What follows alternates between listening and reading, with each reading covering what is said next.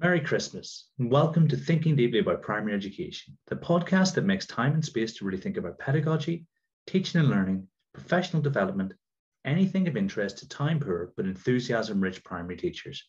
This week, I'm joined by a number of members of the TDaPE family who very kindly agreed to share their reflections on the year that was 2021, their hopes for 2022, and the sources of inspiration that have kept them going during an immensely difficult year for everyone around the globe. During this episode, you'll hear some of those contributors pushing their luck as if one banging theme tune wasn't enough. But as it's Christmas, their wish is our command. May I present to you Mr. Lloyd Williams-Jones.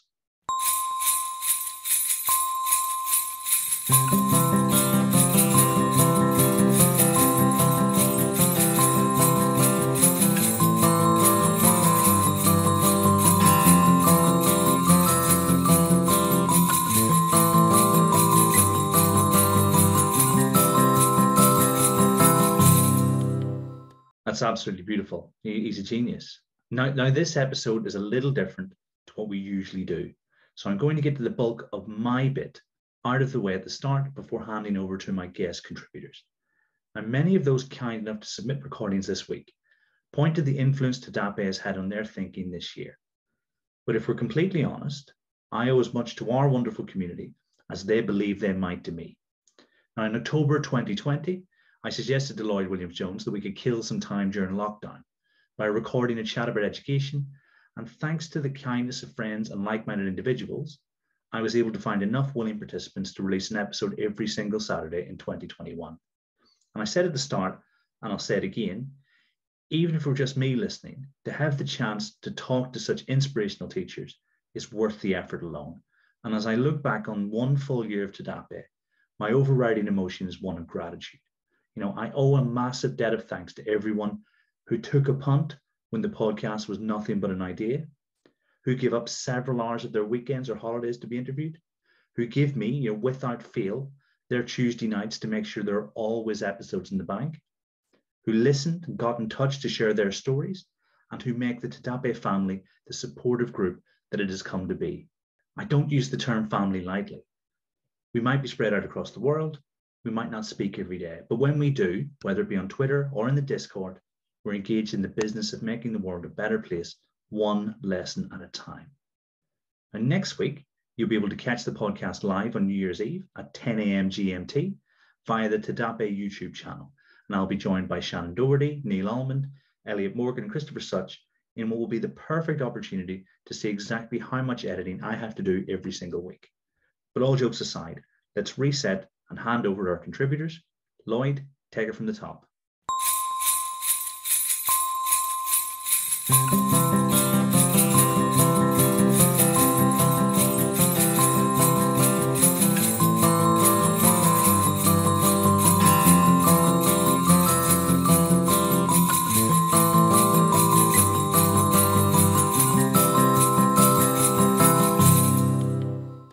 So this week, I'm joined in no particular order by Shannen Doherty, Adam Smith, Tom Brassington, Neil Almond, Tom Oakley, Elliot Morgan, and Christopher Such. Christopher, when you think back on 2021, what have you learned this year? Hi, Kieran. This year, I've learned about the importance of structuring professional development in a way that aligns with what we know about how people learn best. It sounds like an obvious thing to say, but I would say for a long time I was guilty of not putting into practice the lessons that I've learned from teaching children when it came to supporting the learning of adults. Of course, there are differences in providing professional development and teaching children, but there's also a great deal of overlap. This year in particular, I've tried to take greater care to consider things like motivation, attention span, the importance of practice, and how learning needs to build explicitly on what's come before. I like to think that these are things that I have implicitly considered in the past when providing professional development, but this year I've definitely started to take greater care with how I address these things explicitly when preparing professional development for teachers. Hello, it's Adam Smith here, and I just thought I'd record my kind of reflections on the year for the Thinking Deeply Christmas Special at the end of my road. So I'm currently stood on the edge of the Thames estuary, looking over from Southend in Essex to Kent on a lovely, calm December afternoon. So here are my thoughts. Things you've learned this year? Oh, a lot. A heck of a lot. I think this year's the first year where I've sort of felt like I've fully made the transition from secondary to primary. Since September especially, I really feel like I've settled in a little bit more into the role of being a primary teacher, and I've started to focus on things from a sort of wider range than just like my subject specialism and trying to sort that out, and everything else kind of following someone else's example. I guess you could sort of say that I'm starting to move out of that novice territory slightly, although I've probably got a long way to go.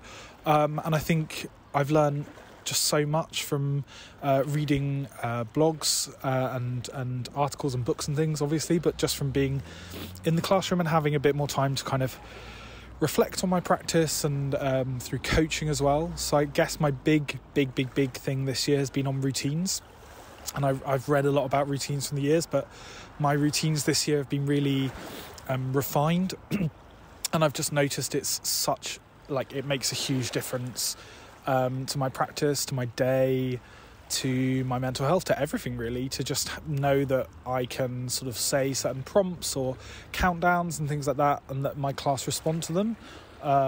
It provides a sort of certainty and a pattern that I think my teaching has been a lot calmer and a lot more focused this year, which is really nice.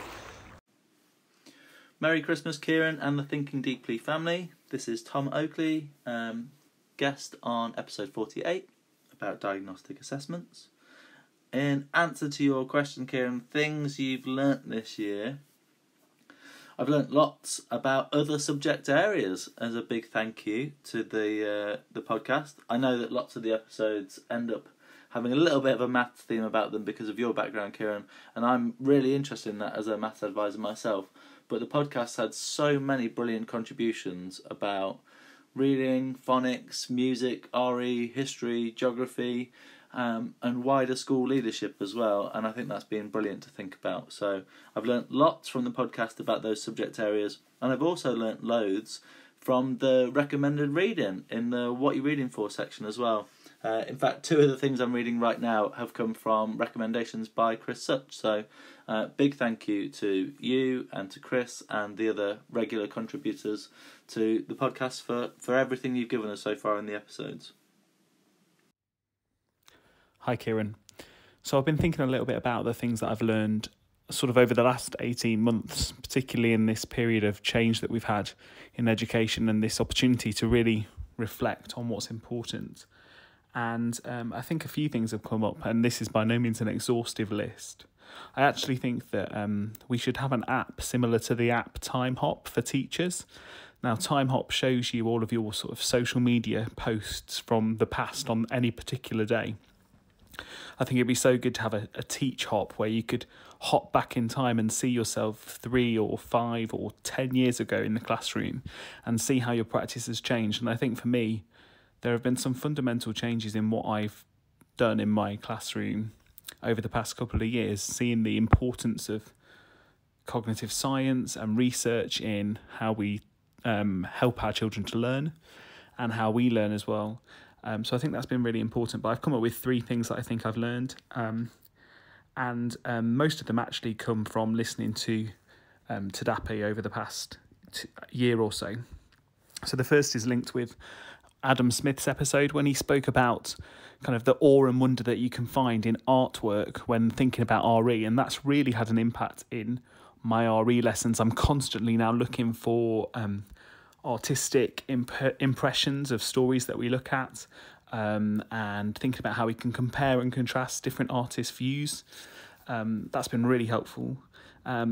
I'm still very much in the infancy of truly understanding reading, and I think that's become more evident the more I read Christopher Such's book, which is fantastic, but has led me down lots of different paths and routes to explore as I continue to develop that. And then also just learning from other people's experiences in their own particular settings. So when I listened to Matt Swain's episode with you, listened to Gareth Rain and John Hutchinson, just hearing how across a range of roles in a range of different settings, these guys were implementing ideas and putting forward ways of working that were really having a massive impact on the children that they are teaching. And it's been really inspiring to hear those stories and to consider some of the ways that would work in my setting, but also to just continue to want to be ambitious in my role in the way that they were.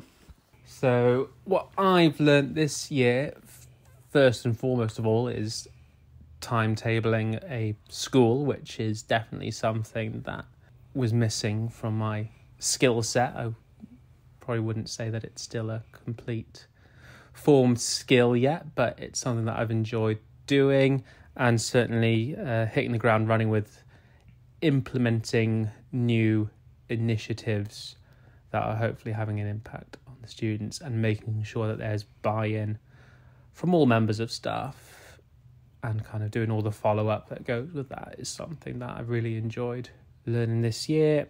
And just how important it is to walk those corridors when you're a little one-form, I'm sure with any school, but a little one-form entry school, you're fortunate that you can get to know everyone, staff and pupils, really well, really quite quickly. So yeah, walk those corridors and just model all of those interactions that you want to be seen and create the norm for that school. This year I think I have learned more about leading in a school and what kind of leader I aspire to be and what kind of leader I don't want to be, as I think everyone learns while they kind of work their way up the ladder.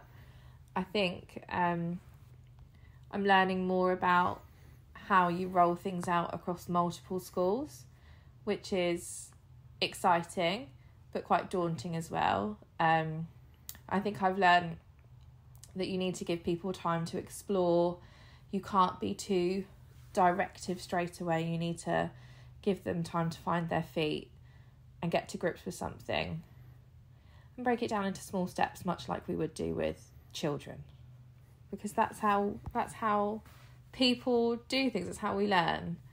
And so I think part of my kind of trust role this year has been making sure that things are broken down and well explained, and providing people with as much kind of examples, as much good practice as possible, so that they're not feeling like they're being thrown in at the deep end. From a teaching's perspective, how truly effective worked examples are at reducing cognitive load, especially when teaching long division to less confident Year 6 children. From a leadership perspective, just how important prioritising can be, and how as schools, I think we do a lot of things that we could easily reduce or completely get rid of. And are there things that you would like to learn more about in 2022? Something I'd like to learn more about in the coming year is writing and the research into it, and oracy and the research into that. In particular, I'd like to learn more about the relationship between those and reading, and practical ways that each of these can be developed in the classroom. In answer to your second question, things you'd like to learn more about next year, I think it's been great to hear about how people like Matt Swain and Tom Gary and the team at TDaPE have been supporting early career teachers.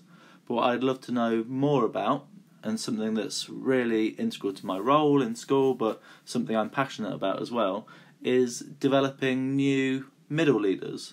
And that's not to say about, taking great teachers out of the classroom, but it's about taking great teachers and sharing what they know and sharing their passion with others. So I'd love to hear more about how people like yourself and Shannen and Amy Bills are sharing what it is that you do with colleagues and mentoring them and helping colleagues take on those middle leadership roles, particularly in the smaller schools where there might only be 3, 4 or 5 teachers and they have to wear several hats. So I think that'd be a really interesting to think more deeply about in the new year.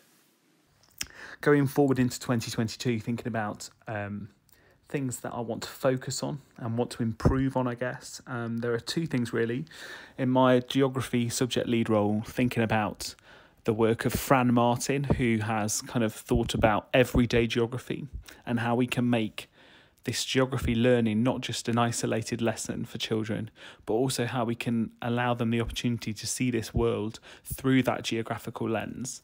So I'm going to be doing some work on that and hopefully be able to put some blogs out about that in 2022. And also just thinking more considerately about task design across the curriculum, working with our teachers in our school and certainly trying to improve my own practice as well. Considering task design and what's really going to be conducive to effective learning. So I'm going to be knocking on Morgs's door over 2022 to talk to him more about that. In terms of the things I'd like to learn more about, it's being strategic about the strategic elements of running a school. As a leader, it's very tempting to change everything and to change things quickly, but then obviously you run the risk of nothing actually sticking. So I think for me, it's all about thinking about what those high leverage items are within the school that you can change, and kind of, finding that optimum level of change that can happen within a school that leads to not just improved outcomes, but long-lasting change within the staff members as well. That's something that I'm really kind of looking forward to, as well as looking at how we can use the resources that we have within our school and the wider trust to work far more smarter than perhaps we currently are. I think for me, what I'd like to learn in the next year is more about how to teach and lead in a high-performing school or in different types of schools. I've always worked in schools where the children would be seen as disadvantaged, and the school's always been on a journey. It's either kind of just coming off the back of Ofsted and trying to maintain that momentum, or it's on its way to Ofsted, and it's like that grueling process of making sure that everything is of a good quality and the highest standard and consistent, and that everyone is working to a similar level. And things like results have always been a bit hit and miss. And I'd just really like to see how things work in different schools, bigger schools, smaller schools, high-performing schools, like I said earlier, and just get to grips with leading across the board, because every school is different, and what works in my one-form school currently might not work in a three-form school that gets, top 5% SATs results every year. And how you manage change in that kind of environment compared to my kind of environment, I think could be quite an interesting learning curve for me. And then things you'd like to learn about next year, well, I mean, there's just so much.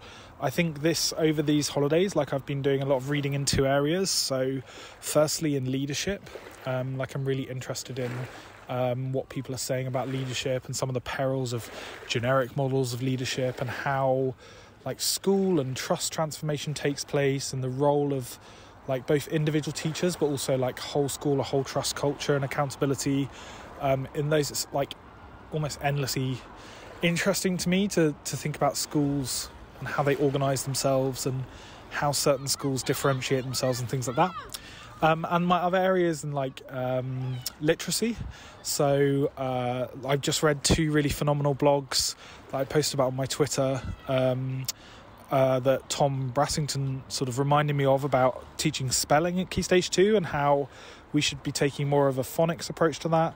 And also thinking about planning reading lessons and how we do that. And yeah, I don't know. I want to learn more about phonics. I've never taught Key Stage 1, and it's clear to me from the reading that actually phonics is really useful in Key Stage 2 as well. So I'm going to dive into a few books about that in the new year. I'd quite like to learn more about the things that nobody teaches you about, like organisational management and finance, and how to write an effective policy that covers all the bases. To round things off, give me one source of inspiration during the last 12 months. I can't believe I have to narrow it down to one source of inspiration. I don't really know. One source of inspiration, I guess, it's just been this podcast, because it's there was something, I think it was Neil Almond said, that sort of imprinted itself on my mind, and that was that it's okay for your job to be your hobby as well. And I used to feel a lot of guilt about like the amount of time I was spending reading or writing about education in what would be considered like leisure time, or like on my long commute or things like that I should be, doing more fun things. But actually, I feel like this podcast and this group of people around this podcast have kind of given me permission to realise that I really do enjoy thinking and talking and reading and writing about education. And so I guess it's a really vague answer, but I would say this podcast and everybody on it has been my inspiration. So there we go, 3 things. I hope I haven't prattled on too long. Merry Christmas, Happy New Year, and hopefully speak to you all soon. But I suppose the Discord, the Thinking Deeply Discord, is very good. Helps send across books and papers to read. We discuss the podcast at length. It sort of just keeps you involved with the CPD element outside of school hours, which is where I draw most of my inspiration from. I think I could name lots of different things. I've particularly enjoyed working with early career teachers in the schools I've been working in. Their passion, their dedication, their willingness to learn has been really inspiring. But the one big shout I'm going to give is to Peps McRae and his fantastic books, Lean Lesson Planning, Motivated Teaching in particular. Both of those have been real inspiration for me and the work I've done in schools, and I've recommended those books so many times I can't count now.